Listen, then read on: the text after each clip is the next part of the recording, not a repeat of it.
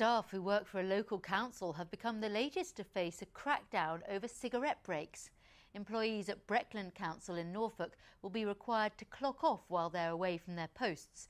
The council says it's fair, but critics described it today as tyrannical. Smokers have felt like a persecuted minority in recent years, pushed out of pubs and increasingly out of the workplace.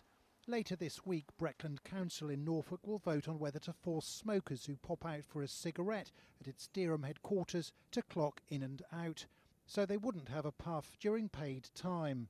Councils across the region are taking an increasingly tough line. Staff at Basildon must make up any time spent on smoking breaks. At Waveney and Suffolk, smokers must clock in and out. And in North Norfolk, the council doesn't allow staff to smoke on site during main office hours. Are they going to introduce clocking in and off for people who go on the internet, for example, onto Facebook, or people who want to have a cup of coffee? We're all entitled to a break during our working hours, in the morning and in the afternoon. And of course, I'm sure there are some smokers who abuse the situation and go out too often. But if that's happening, that's a failure of management. In Luton today, smokers didn't like the council plan. Well, no, I don't, because they take the taxes off the people to pay for the cigarettes, so I don't see why they should be penalised. I think it's absolutely ridiculous. Mind you, I'm self-employed, so it wouldn't affect me. Research puts the cost of smoking breaks to UK employers at £900 million a year. Breckland says its move has nothing to do with money. It's all about being fair to staff. Richard Bond, BBC Look East.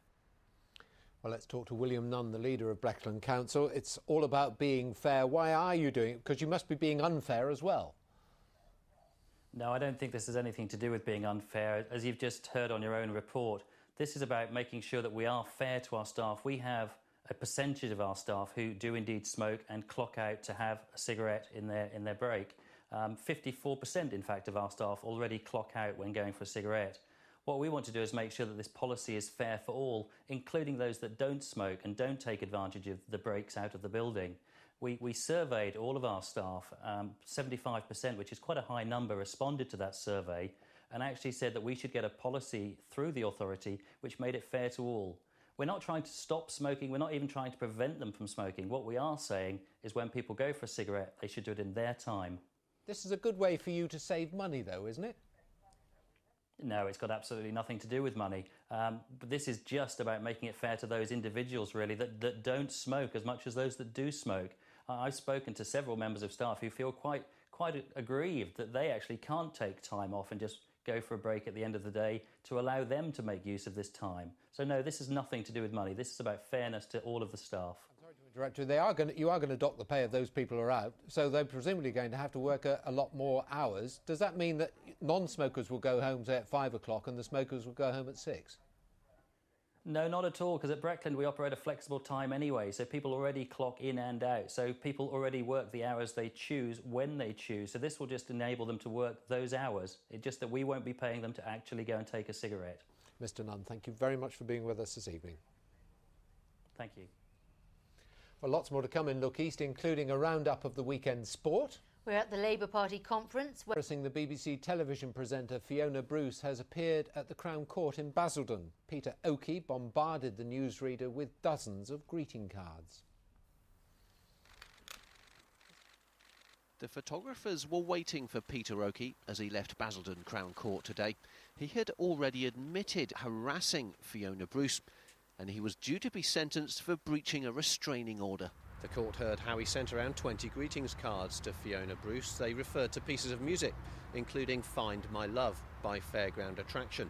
And they also included messages such as, I love you, Fiona, my beautiful Firebird. Fiona Bruce is one of the BBC's most high-profile presenters.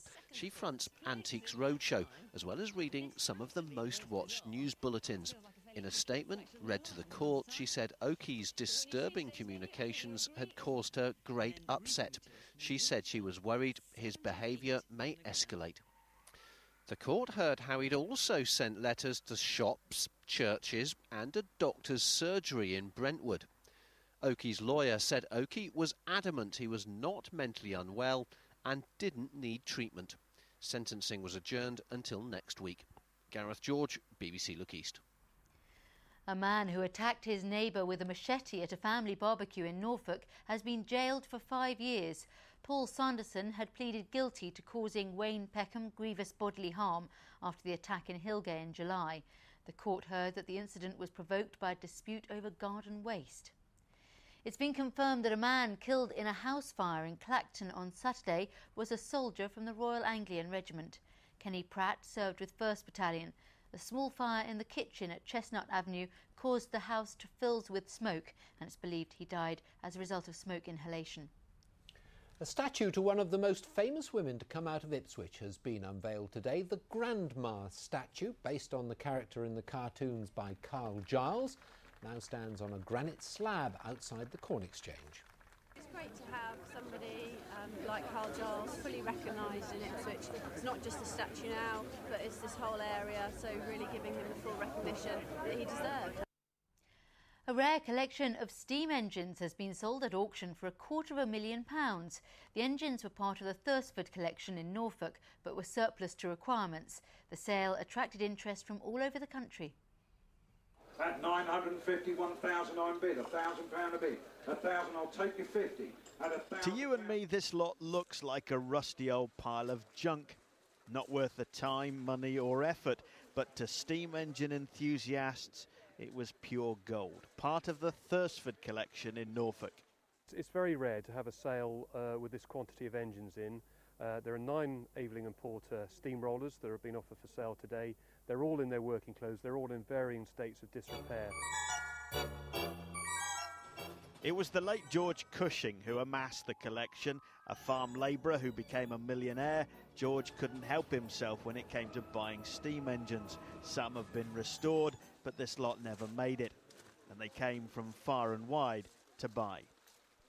Social aspect, totally social aspect. We're seeing people from all over the country. You don't see it perhaps once, twice a year. Yeah, there's a lot of work to do on them, but there's not that many engines in this state of repair now about on the market to buy, and not only what's been imported. And they got no history anyway. Down here then, away and sold. Thank you, sir. The top seller was a steamroller which went for £25,000. The collection sold for a total of £250,000. Not bad for a pile of rusty old metal. Mike Liggins, BBC Look East, Norfolk. Well, last week on a beach near Folkestone, David Webster from BBC Radio Norfolk stepped into the sea to swim the channel.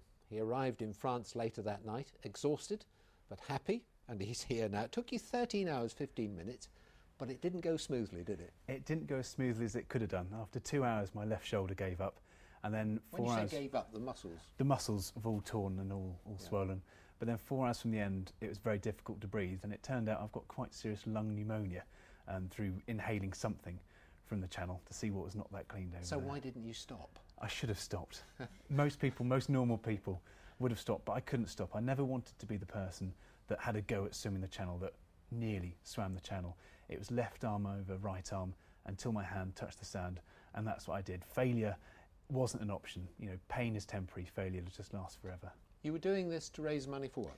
For the Big C, which is a cancer charity in Norfolk and Waveney. It's a cancer charity, and the reason why I did it is because my dad died of cancer a few years ago, so anything that I do, slightly mad or otherwise, that's who I like to raise my money for. And you raise how much? It's at the moment it's £2,500, but it's climbing all the while, and people brilliantly seem to be giving me £5 here, £10 there, and going on to the Just Giving site, and that's still active. So it's Dave. If I asked you to go into the channel again next week, you would tell me where to go. I think I would have 1 or 2 choice words. Yeah.